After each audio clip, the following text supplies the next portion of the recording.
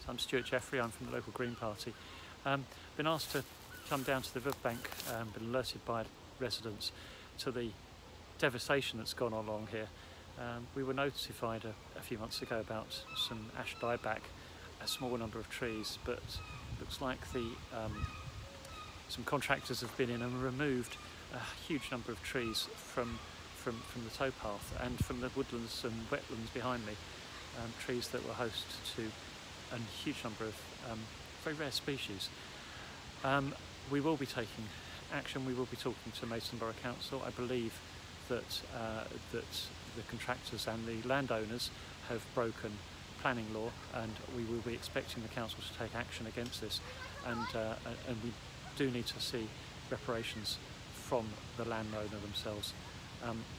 There are still trees on the other side of the path, which we will be intervening with if we see the contractor come back to try and take those out.